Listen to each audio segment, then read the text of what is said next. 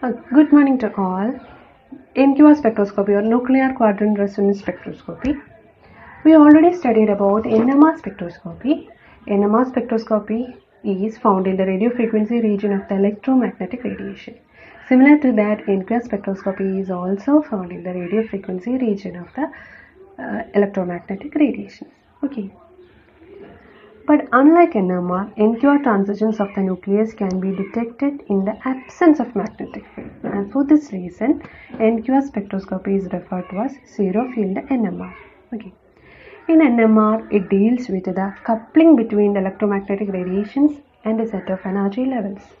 But in case of NQR, it deals with nuclear energy levels. Therefore, it is an extension of NMR spectroscopy. And NQR spectroscopy is used to study the electronic environment around a quadrupolar nucleus. Then what do you mean by a quadrupolar nucleus? Quadrupolar nucleus means, while consider a pole, the charge accumulated area is called a pole. Come to the concept of the dipole, the two poles, the two charges that is separated by a distance called a dipole. Then comes to quadrupole, that is four poles. 2 plus charges and 2 minus charges. As a result of this, the spherical nature should be there is a departure from the spherical nature, okay, or lack of spherical nature in case of quadrupolar nucleus. We already know the nucleus are not spherical always, okay, so that there arise some electrical quadrupole moment. Actually, electrical quadrupole moment is a parameter to describe the electronic and charge distributions. For a spherical nucleus, the spin should be half or 0. Or we know that any nucleus with more than one unpaired nuclear particle will have a charge distributions that results this electrical quadrupole moment. Okay. In case of NMR, nuclei with a spin greater than or equal to half have a magnetic dipole moment so that their energies are split by a magnetic field. But in the case of NQR, the nuclei with a spin greater than or equal to 1, such as N14, Cl35, Cu63, have an electric quadrupole moment. We already said that electrical quadrupole moment is a parameter to describe the electronic charge distribution. The nuclear quadrupole moment is associated with non-spherical nuclear charge distributions. Okay. NQR is a direct observation for the interaction of the quadrupole moment with the electrical field gradient. What do you mean by an electrical field gradient? Electrical field gradient is a rate of change of electric field. That is called electrical field gradient. Then how this gradient is created? We already studied about electrical quadrupole moment. This electrical quadrupole moment interacted with us. There is a strong interaction of electrical quadrupole moment with the electric field in the nucleus. As a result, there is a gradient is arise in the nucleus. Gradient means change arise in the nucleus. Okay. This electric field gradient and quadrupole moment, nuclear quadrupole moment interacted to form a set of quantized energy levels. And the NQR deals with the transitions between these quantized energy levels. Okay. Then we always say about the origin of the levels are electrical in nature. Then why don't we use magnetic component? What happened to that magnetic component? The interactions between the magnetic component of the radio frequency and magnetic field in the nucleus. There is an interaction between the magnetic component of the radio frequency and magnetic field in nucleus, and this was induced by the presence of this strong interaction between the electric quadrupole moment and the electric field. As a result, there is a gradient is arise in the nucleus, and this induces the interaction between the magnetic component of radio frequency and magnetic field. Okay, this nucleus, there is a gradient arise in the nucleus, and which is called electric field gradient. Already we say about electric field gradient, and this electric field gradient is rate of change of electric field in the electronic environment. And the important conditions of the NQR spectroscopy. NQR, another important condition is NQR observed in the solid samples. In case of liquid solid sample like a Cl35 and 14. In case of liquid or gaseous, the electric field gradient is 0 due to the molecular motions. Then why should we select this N14? Because due to the two reasons we select this N14 molecule, because it has a large nuclear quadrupole moment and also the presence of bonding. Bonding means it consists of lone pairs and also bond pairs, and there is a p character, and this p character is sufficient for the electric field gradient. Therefore it has a high electric field gradient and also nuclear quadrupole moment. These two are large in case of N14 molecule. The principle behind NQR spectroscopy. When a nucleus with an electric quadrupole is surrounded by an inhomogeneous electric field, the quadrupole nucleus will interact with the electric field gradient and give rise to a set of quantized energy levels. So when you have a nucleus with electric quadrupole and electric field gradient, we know that this electric field gradient and electric quadrupole arises from the non-uniform distribution of positive charge. So when you have a nucleus with this electric quadrupole and electric field gradient, they will interact with each other and they will give rise to a set of quantized energy levels. And the energies of these levels will be equal to E square QQ into modulus of 3mi square minus I into I plus 1 by 4i into 2i minus 1, where I is the nuclear spin quantum number, Mi is the magnetic quantum number, and E square QQ is the nuclear quadrupole coupling constant. The allowed orientations are quantized, and the nucleus has two I plus 1 orientation, which are described by the nuclear magnetic quantum number Mi, where M has the values I minus 1, etc. to minus of I minus 1, minus I. There is a slight mistake in the PPT. The M can take values I minus 1, etc. to minus of I minus 1 and minus I. Simply plus I to minus I. So this point states that if you have a nucleus with I is equal to, for example, I is equal to 1 by 2. So you will have 2 into 1 by 2 plus 1, you will have two orientations, okay, which are described by the nuclear magnetic quantum number Mi, where M can take values from I plus I to minus I. Therefore, you will have M value plus 1 by 2, minus 1 by 2. That is, M is equal to plus or minus 1 by 2, and you will have two orientations.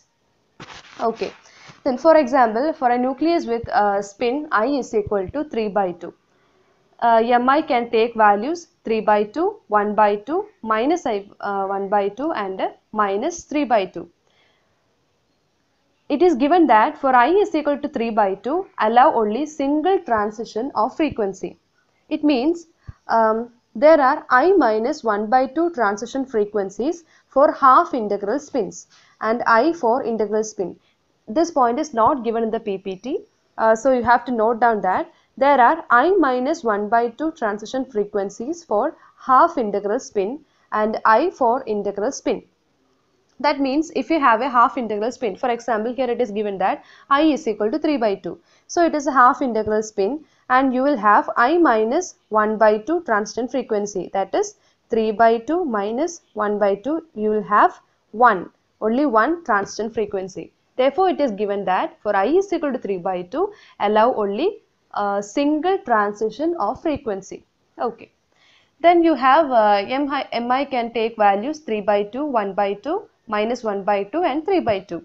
Okay. Then for Mi is equal to 3 by 2 gives E 3 by 2 is equal to plus E square Q by 4. That is, we are substituting the value of M in the energy expression and you will get the energy value.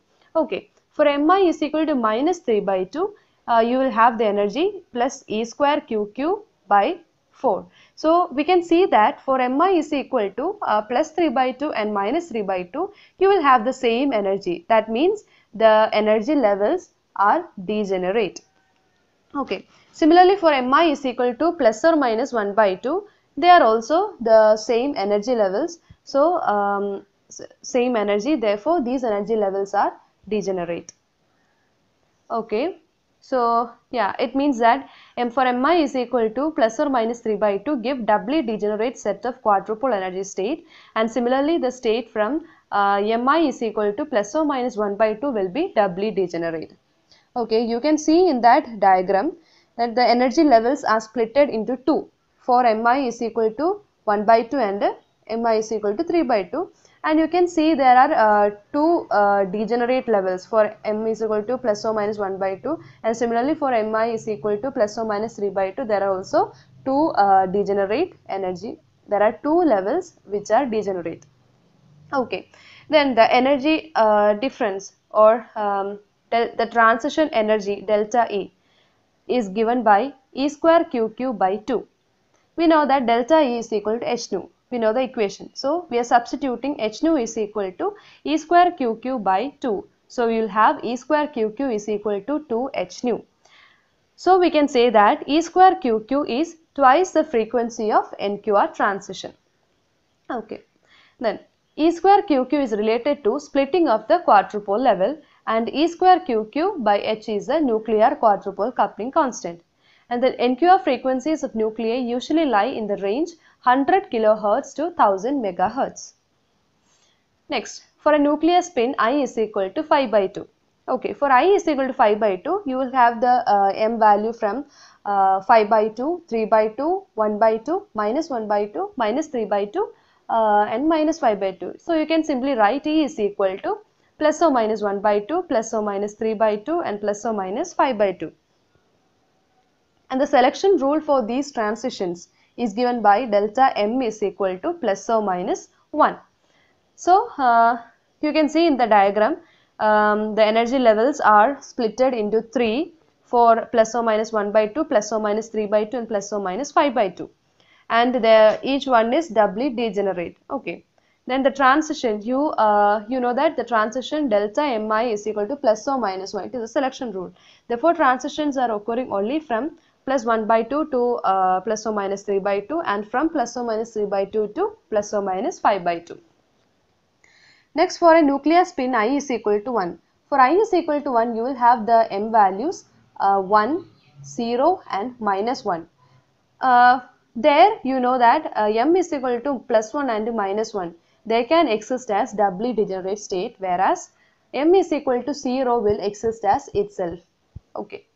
So, you can see in that diagram clearly the energy levels are splitted into two. For M is equal to plus or minus 1 and M is equal to 0. And for M is equal to plus or minus 1, it is a doubly degenerate orbital, and M is equal to 0 is a remains as itself. Okay. And in NMR, the splitting between energy levels are proportional to the applied magnetic field, and transitions are usually studied by using a fixed frequency oscillator while varying the magnetic field. It means that in NMR, the splitting of energy levels, they are proportional to the applied magnetic field, and the transitions are usually studied by a fixed frequency oscillator. Frequency oscillator is fixed there, and we are varying the magnetic field. But in the case of NQR spectroscopy, a variable frequency detection system is used. In NQR, as electric field gradient is a fixed property of the solid, a variable frequency detection system must be used. Okay, these are all about the principle of NQR spectroscopy. Application of NQR spectroscopy. 1. NQR spectroscopy can be applied to study point group symmetry. NQR frequency can give information regarding the location of principal axis of symmetry. 2. NQR spectroscopy used to study phase transition. NQR frequency for a crystalline solid depends on the crystal structure. If a crystal exists in different conformation at two different temperatures, then it is possible to find the temperature at which the crystal changes from one form to another form from the NQR data. Example, phosphoNitrile chloride exists in two forms, K form and T form. K form has got 2 lines in NQR spectrum, while T form has got 4 lines in NQR spectrum. On heating K form, 2-line spectrum changes to 4 lines at 63 degrees Celsius. Thus, this compound has transition temperature of 63 degrees Celsius. 3. Detection of hidden explosive. When the low intensity of signals is applied to the explosive, the energy state of nuclei present in explosive can be altered after the radio frequency field removed. The nuclei can be returned to their original state, releasing energy and producing a characteristic ratio signals. The signal can be detected using radio receiver and can be measured for the analysis of compound present. 4. Comparison of nuclear quadruple coupling constant in the atomic and molecular state for the some nuclei give the information about the extent of hybridization and ionic character. 5. Structure of group 3 halides can be established using NQR spectra. NQR spectra can also be used to study charge transfer spectra.